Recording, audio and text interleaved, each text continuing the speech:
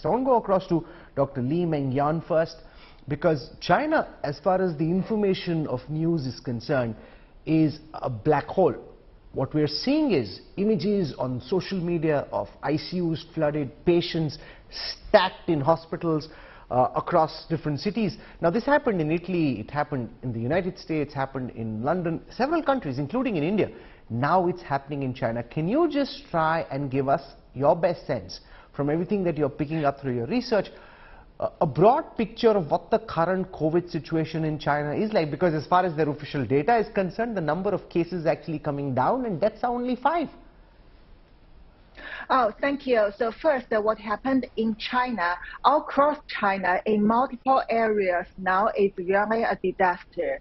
And since Chinese Communist Party claimed that they lift the zero COVID policy, suddenly all the cases come out almost at the same time, and it increasing like crazy. The death toll is also increasing. And however, this is not about the zero COVID policy at all, because zero COVID policy was never for protect human or public health. It was a pure political control from Chinese Communist Party to the people. So now the sudden coming of the outbreak is very suspicious. I say that because based on all the observation and also information I collected from China, what happened in China now has a lot of in common with what happened in Wuhan at the early 2020. And for example, let's say why this outbreak come out immediately at the same time. This doesn't match the principle in the epidemiology. And also the symptoms of these Omicron infections are more severe than what happened in the other countries.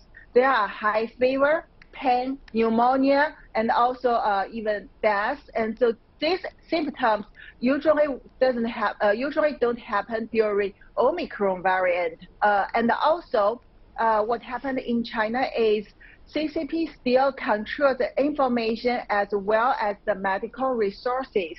Not only because lack of drugs and manpower in the hospital, the government also controls the drug supply and don't give it to people. So people are struggling because they even don't have the basic drug to anti-fever.